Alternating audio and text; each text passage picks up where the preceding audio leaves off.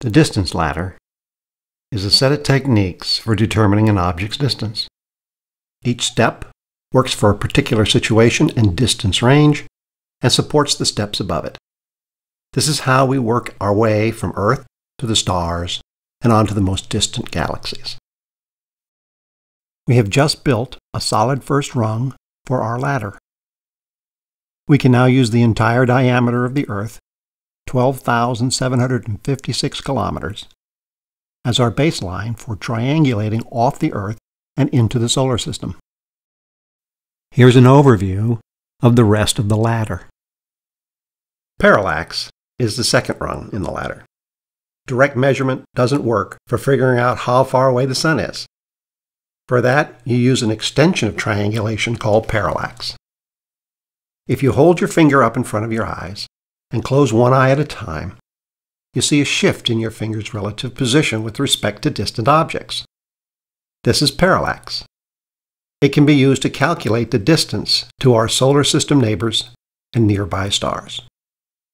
All you need for this to work is a more distant star that doesn't move when the target object is viewed from different locations. Parallax accuracy goes down as the distance goes up, and it doesn't work at all for stars and galaxies that don't have more distant objects that remain stationary as the Earth-bound observer moves. For those objects, we use a technique called standard candles. Once we know the intrinsic brightness of a star, we can use the simple inverse square rule for the drop-off in the apparent brightness as the object is seen on Earth. Some objects lend themselves to this technique better than others.